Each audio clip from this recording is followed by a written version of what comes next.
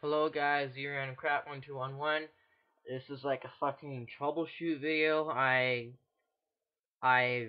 like okay, I need some help with the program Steam. It's like a game launcher. You can buy a lot of games and then use this like launcher to launch the games that you buy. You can buy like Call of Duty and Gary's Mod and Team Fortress and all that kind of shit. Well, recently I had a problem actually trying to see the display buttons, the photos, and like everything. I can't fucking see the launcher. Everything's blank on it. Now I'm gonna open Steam right now and show you exactly what's the matter.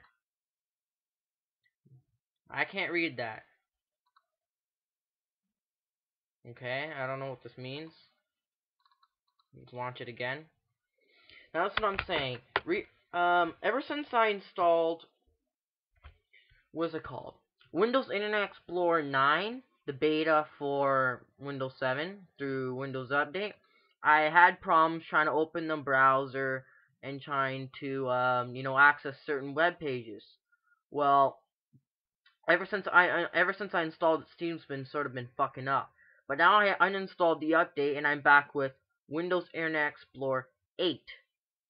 So I'm gonna try and do it again. Okay. Don't know what this means. I don't know what the fuck this means. Now, as you can see, I can't see nothing. All I have is these blanks. I don't know what they mean. Now, this was working before. I was playing Gary's Mod. I bought Gary's Mod. And it was working before I installed Windows Internet Explorer 9, the fucking beta. What fucked up shit it is. Oh my god. It is crazy. So, anyways, yeah. Just comment below, or maybe give me another video that can probably connect to this, because I can't find a solution.